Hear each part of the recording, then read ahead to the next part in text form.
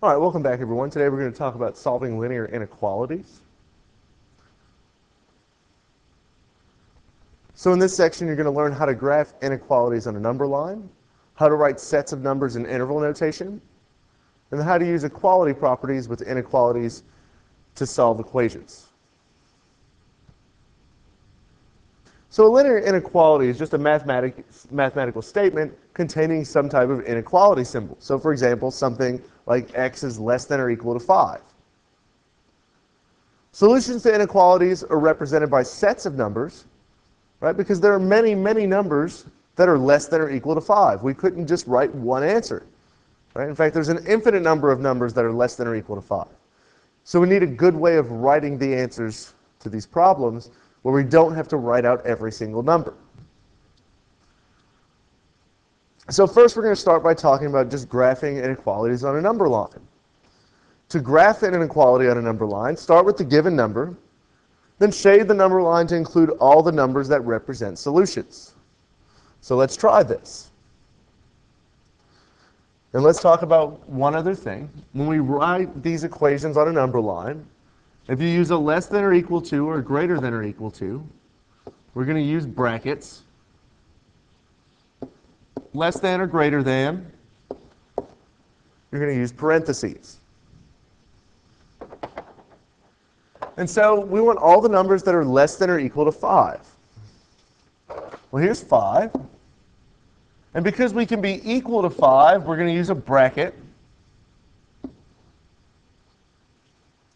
And we want all the numbers that are less than or equal to 5. So all the numbers that are less than 5, well, that's everything in this direction.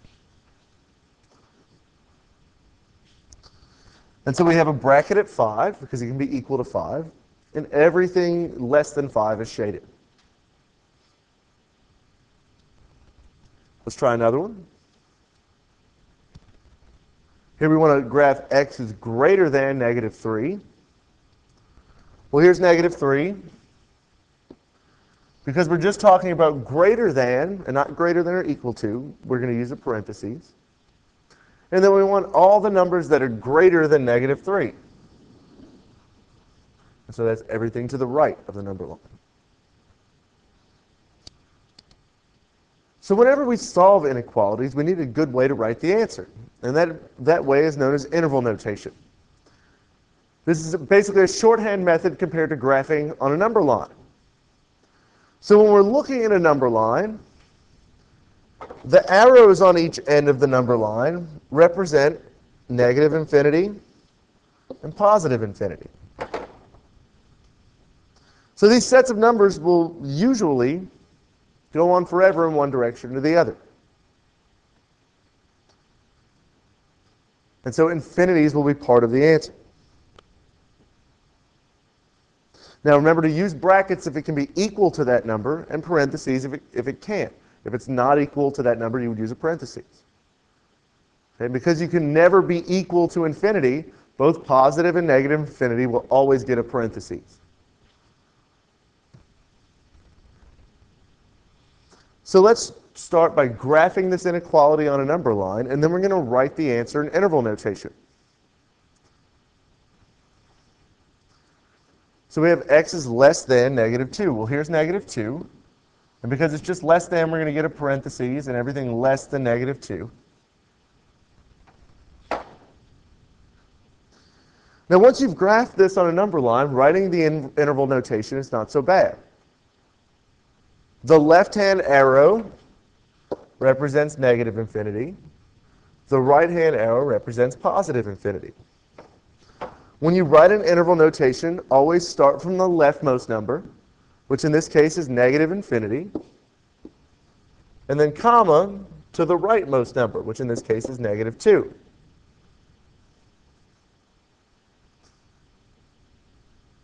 And so infinity always gets a parentheses, and because we're less than, negative 2 will get a parentheses.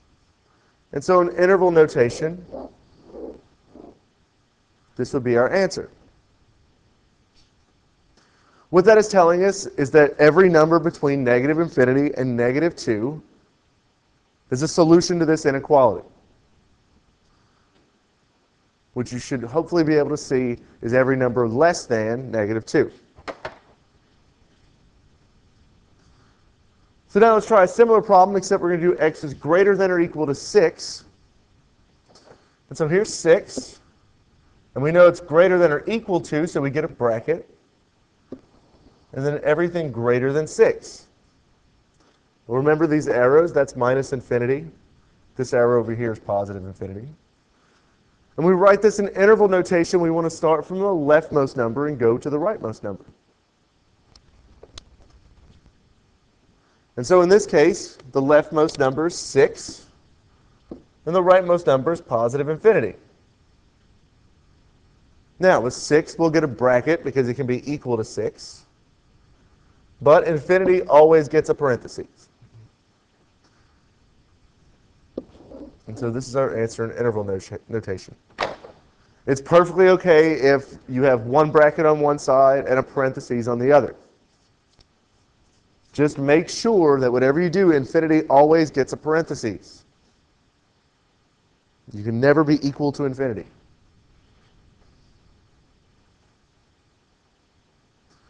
So solving a linear inequality is nearly the same as solving a linear equation. The only big difference is that if you divide or multiply by a negative number, the inequality sign flips. It's going to turn around. All the other steps are the same. And the only big difference at the end is that answers are either graphed on a number line or written in interval notation. Because in an inequality, you're going to have a bunch of numbers as an answer, as opposed to just one single number. So let's practice this. We're going to solve this inequality, and then we're going to write the answer in interval notation. And as you can see, I have this number line down here. It's just going to help us to work through it. And so we have x plus 7 is greater than 8. Now we can treat this almost like it were x plus 7 is equal to 8. The steps will be the same. And so if we had x plus 7 is equal to 8, we would subtract 7 from both sides. And so that's what we're going to do here. We're going to subtract 7 from both sides. And 7 minus 7 is just 0. And we get x is greater than 8 minus 7 is 1. So x is greater than 1 is our solution, but we want to write it in interval notation. And so here's 1 down at the bottom. We can put a bracket, we can put a parentheses, because it can't be equal to 1, it's got to be greater than 1. And all the numbers greater than 1. And then if we wanted to write this in interval notation from the left to the right, it'd be positive 1 to positive infinity. And they both get parentheses. Both x is greater than 1 and this interval here, 1 to infinity, represent the same numbers. X is greater than 1 is in what's known as set notation, or some form of set notation. And this one is an interval notation.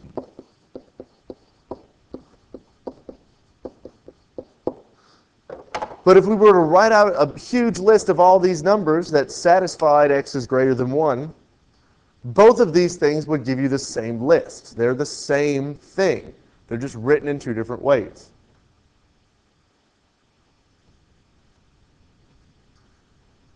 All right, so once again, we want to try to solve this equation. And then we're going to write the answer in interval notation. We have negative 6x plus 2 greater than or equal to 2 times 5 minus x. We can distribute the 2 on the right-hand side so that we get negative 6x plus 2 is greater than or equal to 10 minus 2x. Now we want to move the x's to one side and the numbers to the other. And so we're going to add 2x to both sides. And negative 2x plus 2x will give you 0. Negative 6x plus 2x gives you negative 4x plus 2 is greater than or equal to 10. We can now subtract 2 from both sides. And we get negative 4x is greater than or equal to 8. And here's where a linear inequality and a linear equation are different. Because now we have to divide by -4. And when you divide by a negative in an inequality, the inequality symbol flips. And so now we have -4 divided by -4 is just 1x, but now it's less than or equal to 8 divided by -4 is -2. And so we have x is less than or equal to -2. Remember, if you divide by a negative, the inequality sign flips. Now, -2 is down here on the number line. And we're going to get a bracket and everything less than -2. And so if we wanted to write this in interval notation, starting from left to right, we would get -infinity with a parentheses to -2 with a bracket.